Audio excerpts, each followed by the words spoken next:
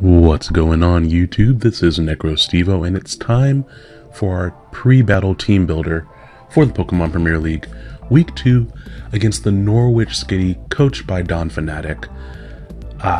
This is the first time I'm getting a chance to record, and this is also before our match. Obviously, we're supposed to battle at midnight, or actually 1 a.m. tonight.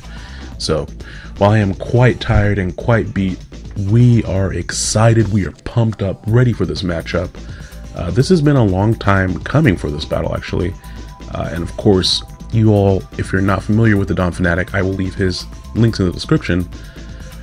But fantastic battler, very well known for bringing kind of creative sets and just things that you wouldn't normally expect. So our work is definitely cut out for us as usual. Now, for this battle in particular, I thought being a little bit more creative with the sets.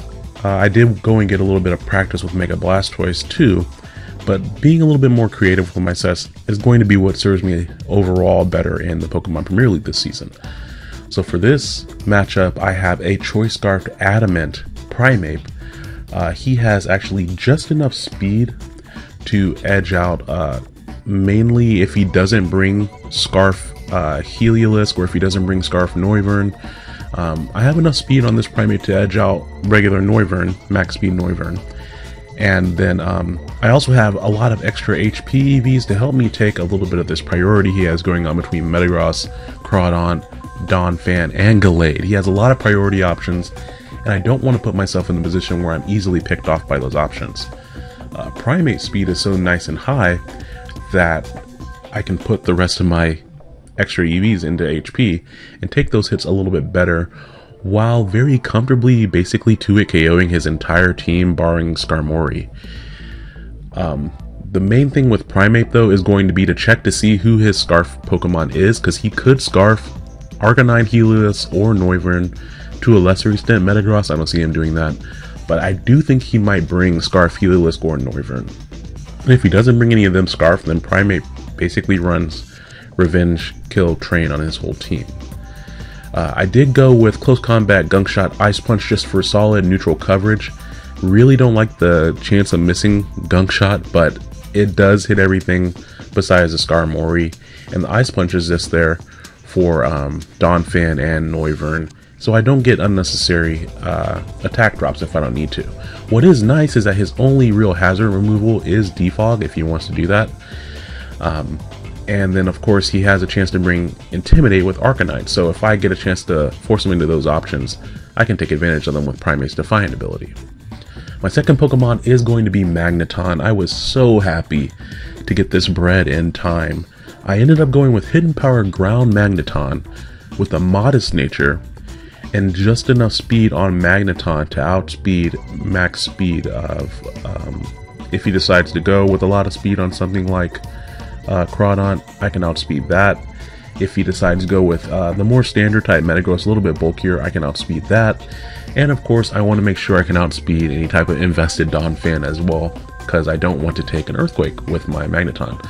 Magnet Rise is just there because there's a chance that Donphan will come, and of course, Pokemon like Metagross like to run Earthquake as coverage as well. So I don't think I'll see Donphan in this match.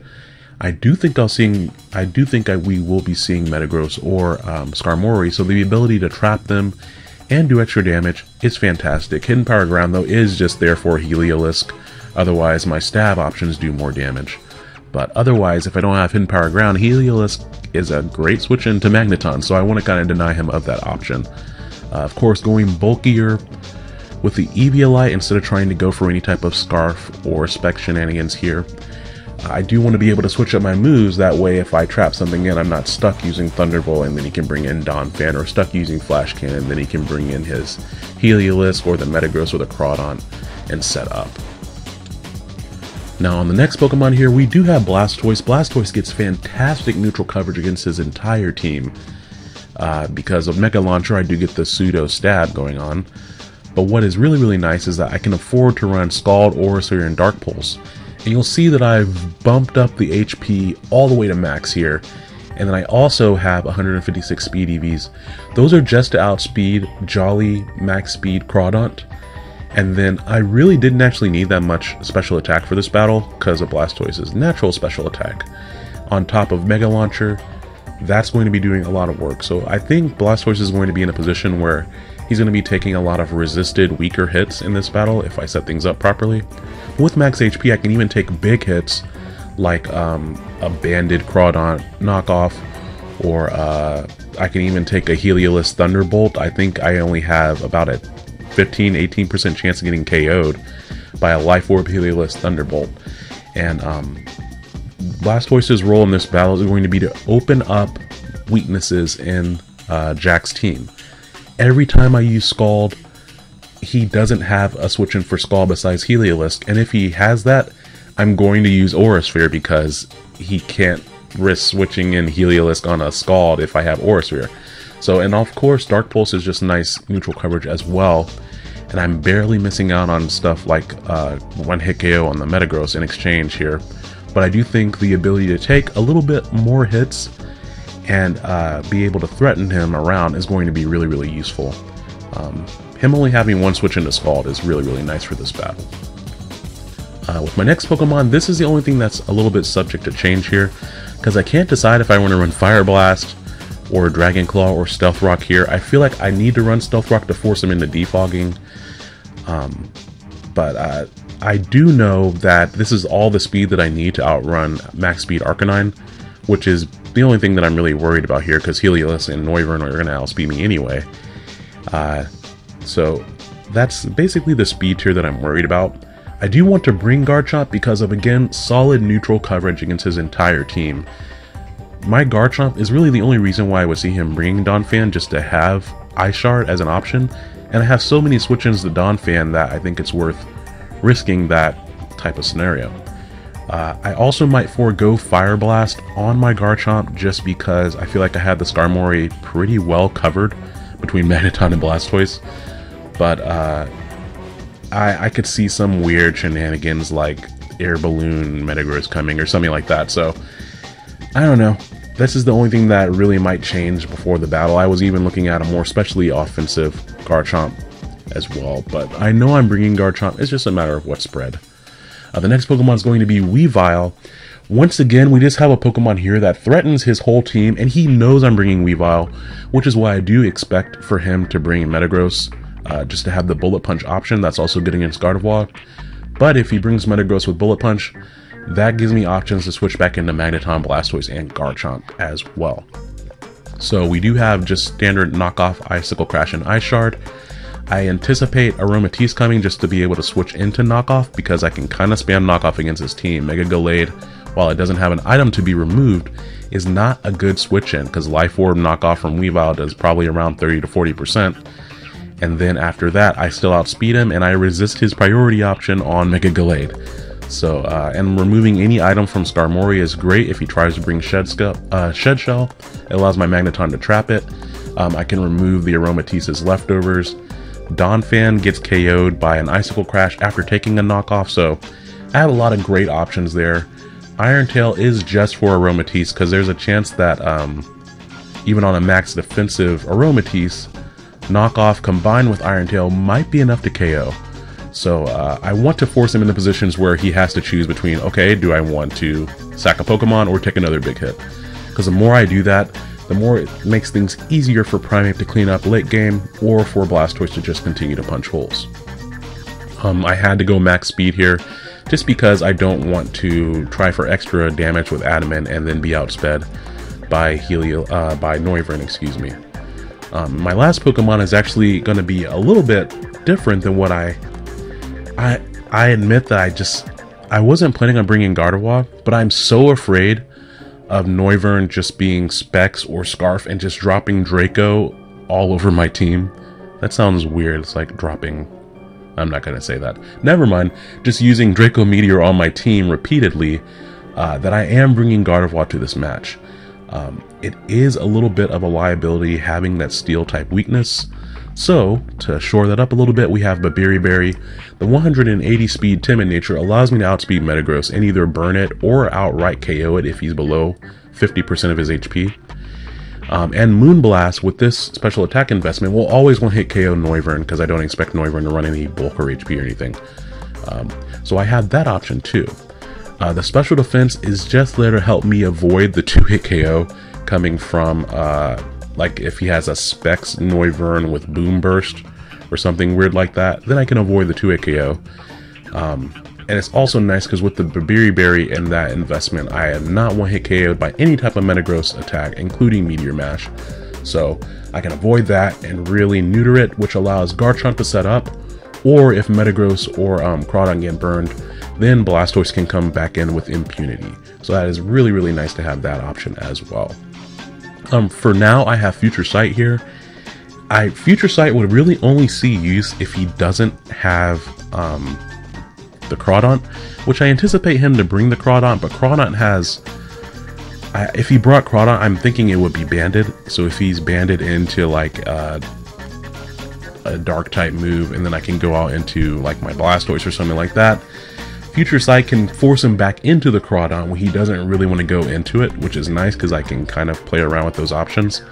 Future Sight is also really nice. I was considering Psyshock to hit the Arcanine, but I just feel like I'll be switching out of that situation so much because Arcanine can kind of threaten the physical moves.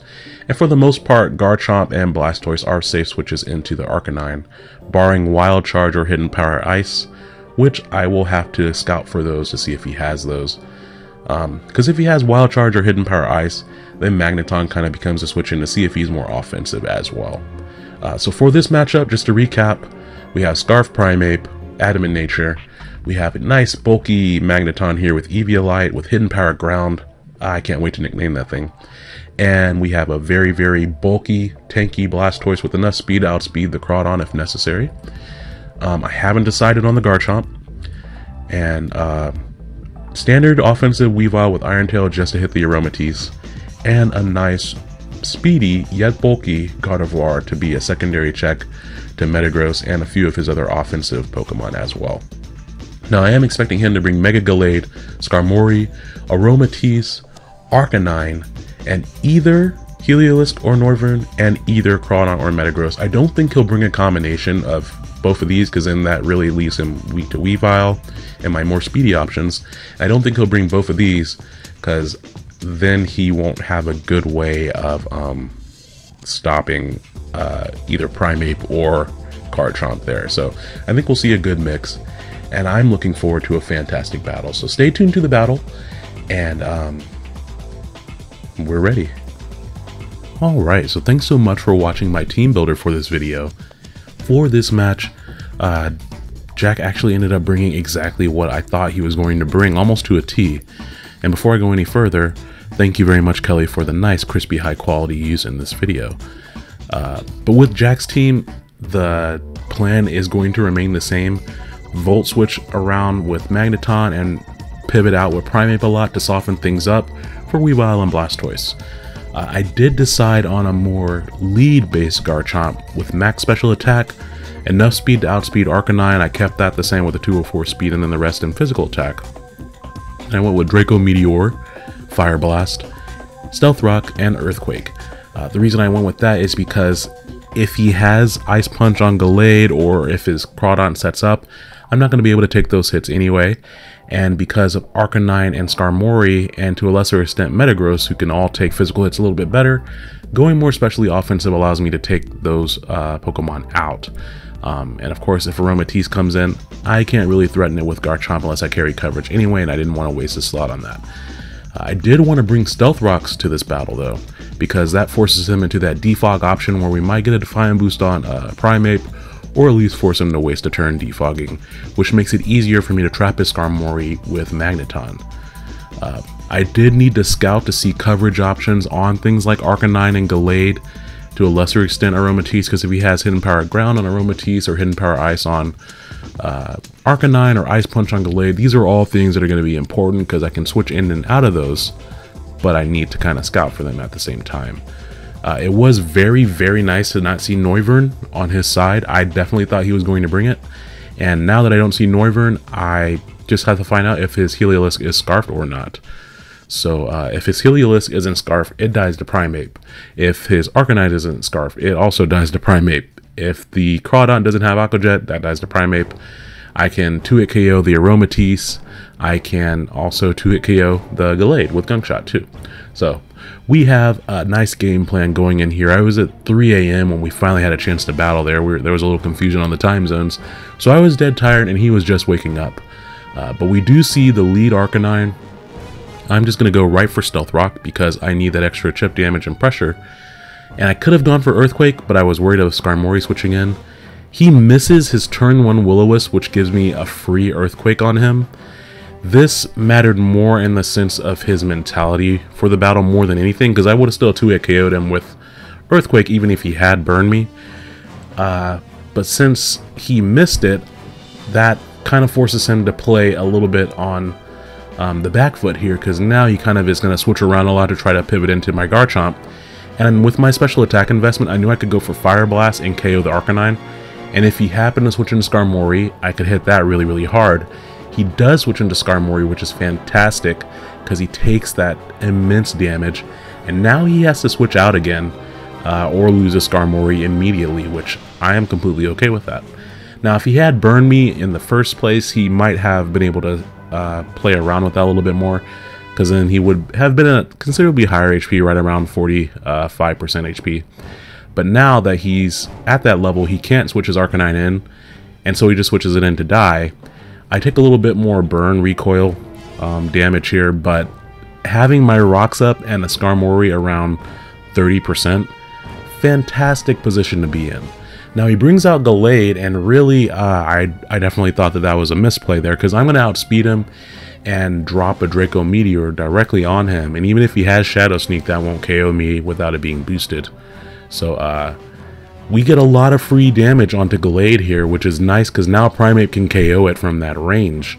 Life Orb, Max Special Attack, Draco Meteor, I just don't think he saw that coming either, because Swords Dance Garchomp does a lot of work to his team. But Garchomp, in just basically 3 or 4 turns, has done a lot for our team. He's opened up a lot of walls here. He's also taken down the Gallade to a critical level of HP, and that allows me to bring in Fisticles, which basically is a huge red flag that it's Scarfed. But I'm trying to force him to reveal whether or not his Heliolisk is Scarfed, because I know if he brings it in on my Primeape, that means that he's probably Scarfed. But right here, I figured he would switch out, so we're going to go for U-turn. He switches delightfully out to the Skarmory. I have seen the leftovers on it, so I know it can't switch out. We go out to Orsted the Magneton, and we trap him right in here. I have plenty of speed, so I'm not worried about him outspeeding me. And we can just go for Volt Switch. So now that dismantles that physical wall that allows Weavile a lot more breathing room now that Skarmory and Arcanine are down. And I just get to go back out into Primeape. I could have gone out into Mega Blast or to Blastoise and Mega Evolved, but I didn't want to bait in the Heliolisk. And here he goes out into Aromatisse, which is fine by me because I can just I can basically stay in here and do whatever I want. I do go straight for a U-turn though, because I need to see if he's going to go for an offensive move, set up a Trick Room, maybe anything weird like that I wanted to check out first. So I go for U-turn, go back out into Magneton because I can threaten him unless he has Hidden Power Ground, and he just goes for a Wish. And here is like, okay, well he's probably not going to try to send in the Gallade because there's no way Gallade can live a hit. So what else can come in, take a hit, then get healed up? That's Heliolisk, and I could have gone for Hidden Power Ground here, but I found it much better to go for the Volt Switch, because not only would I get some switching priority, but I could force him into a position where if he's Scarfed, he has to lock himself into a move, which could open up some entry points for me. Or if he's not Scarfed, he has to switch out, because Primeape is going to outspeed and KO him if he's not Scarfed. I was also briefly worried that he was Focus Sash because he was trying to get back up to full HP, but he's not Scarfed, and he just goes down immediately. So I was very, very pleased with that situation. Primeape netting me KO like this in week 2. Very, very happy with the situation. I am locked into my close combat, but I am also an adamant Primeape. And I just kind of wanted to test the waters here. I actually thought he would Wish again, but he doubles out into his Gallade, which actually lives the Stealth Rock switching because of the fighting type resistance. But I just stayed in and went close combat again, picking up another KO. And really that was that was an assist by Garchomp right there, putting Gallade at such low HP that it couldn't take even a resisted hit. Now on this turn right here, he goes out into Crawdon. I was sure he was going to click Aqua Jet, but at the same time, it's like I can't allow him to set up if he's trying to do that. And he did try to set up on the off chance that I switched out. And because I denied him that setup opportunity, I am able to take Crawdon out immediately as well. So that's 3 KOs for Primeape. Really all basically off of, I would say they were all based on that Will-O-Wisp miss. Granted, since he didn't have Scarf Heliolisk, he didn't really have much for Primeape anyway. So I don't know how much that mattered in the long run, but I will say it definitely affected, at the very least, the differential in the way the match played out. Now right here, his last remaining Pokemon is the Aromatisse. I definitely thought he had Hidden Power Ground and he was going to either use that or Protect on this turn. And so I went for Magnet Rise thinking he would Protect, and just to show him, of course, that I have it, because who doesn't like showing off their moves? Captain Falcon. Captain Falcon is the answer to that question. He does not like showing off his moves, that's why he's so self-conscious about it. Anyways though, that was a needless thing to do because he was just going to go for Moonblast. Flash Cannon is an easy 2-hit KO here. He's definitely max HP though, because I am a modest Magneton with max special attack. So if he were anything less, that would have 1-hit KO'd him. And yeah, that's actually going to be the battle after Magneton unleashes one more Flash Cannon. So that's going to mean that the Eterna City Enders get a 5-0 victory against the Norwich Skitty in Week 2 of the Pokemon Premier League. And I am pretty pleased with this. Our opponent in Week 2 here is definitely someone that I have a lot of respect for, and I always have to prep really heavily for. Granted, I feel like I prep really heavily for everyone, but there are just some people where it's like, okay, I have to expect the unexpected as much as I can here and things like that. And in this battle, we didn't really get to see a display of that because of the way things went on tilt, I think, after the Will-O-Wisp miss. And also just the hurriness in which we kind of had to have the battle because we were both behind, and this battle's going to Blade, of course. But at the end of that, I still enjoyed the battle. So thank you very much to the Norwich Skitty for battling me there, and we finally are on the victory board there as far as battles go in the Pokemon Premier League. And for Week 3, we'll be going up against Sceptile MC, or George, who is the coach of the San Francisco Arcaniners. So that's going to be a doozy. Of course, that's just such a different type of battle to prepare for. So yeah, once again, we'll have our work cut out for us. You think as much as people are cutting out our work for us, we could just pick it up and put the pieces together, but no, it's not that easy. But thank you guys so much for watching. I'll talk to you later, and have a great day. Bye bye now.